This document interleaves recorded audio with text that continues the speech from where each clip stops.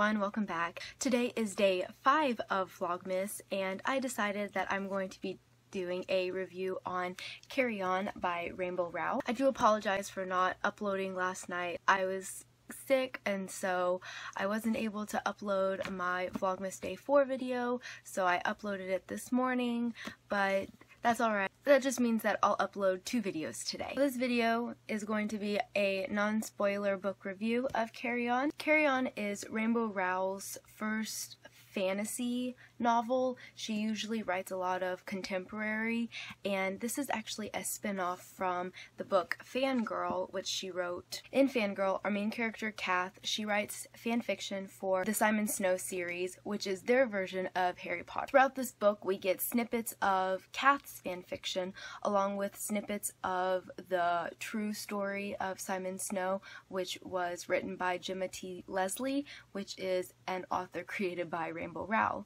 Well, Rowell decided that she was going to write basically her own fanfiction of Simon Snow, and that's where we get Carry On. No, you don't have to read Fangirl to read this. I really loved this story. It is similar to Harry Potter. They're supposed to have the same ideas. Got a magic school, there's a boy, he is the chosen one to destroy this evil force that's taking over the magic world. But it's its own story and its own spin on kind of the Harry Potter story. This book is very creative and it's its own unique story. I love the way they do spells in this book. Follow our main character, Simon, who is considered to be the chosen one, but he is a terrible wizard. Anything that could go wrong does when he does magic. Well, he's basically chosen to be the one to defeat this terrible force called the Insidious Humdrum. But there's also a twist in the plot. Simon has a roommate named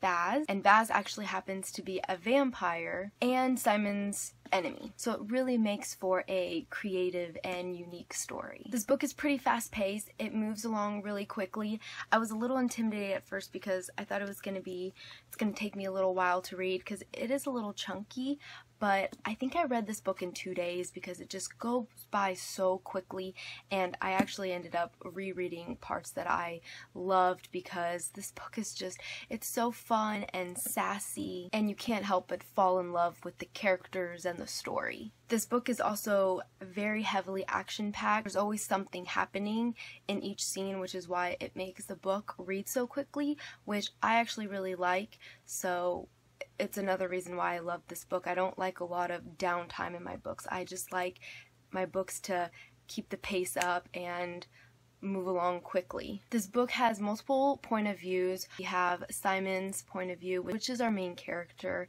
We're also given Baz's point of view. We get a little bit of Penny's point of view, and we get the point of view of Agatha, which is Simon's girlfriend in this story. As I mentioned before, the magic system is very unique. When we were getting snippets of Simon Snow's story from Fangirl, to me it was actually annoying because I felt like it was taking away from the story of Fangirl, but this story is different than what we were getting from Fangirl. I like how spells are cliches, and the older the cliche or the more used it is, the more powerful the spell is.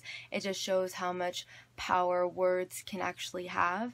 So they use like up, and away, or clean as a whistle, and nursery rhymes are actually some of the more powerful spells. It just shows how creative and unique this story really is. Okay, so let's discuss the characters a little bit. Simon, I really enjoyed Simon. He's very laid back and just kind of goes with the flow, but he's also extremely paranoid and he's obsessed with his roommate Baz. Baz is my favorite character, and I loved reading from his point of views because he's snarky, he's sarcastic, he's actually very intelligent, but he's also kind of standoffish, and he's pretty prideful. He makes for a really interesting character, and it's very entertaining when we read from his point of view. I really liked Penny. I felt like she was very mellow, but she's also bubbly and she's intelligent, and her and Simon are just best friends. Penny really cares about Simon, and she tries so hard to protect him. Agatha's another character that we see see a pretty decent amount of, but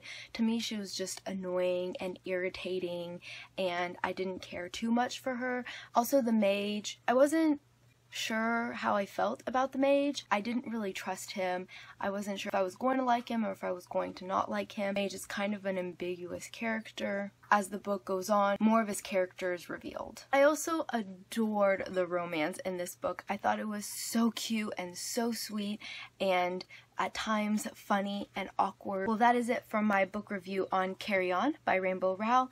Like I said, this book was amazing. I loved it. I definitely recommend you reading it. If you like Rainbow Rowell's books, then I think you'll really love this one. I gave it a 5 out of 5 stars, and I hope you guys enjoy it as much as I did. As always, comment down below and let's discuss what you guys thought of this book, and I'll see you tomorrow with another video. Bye!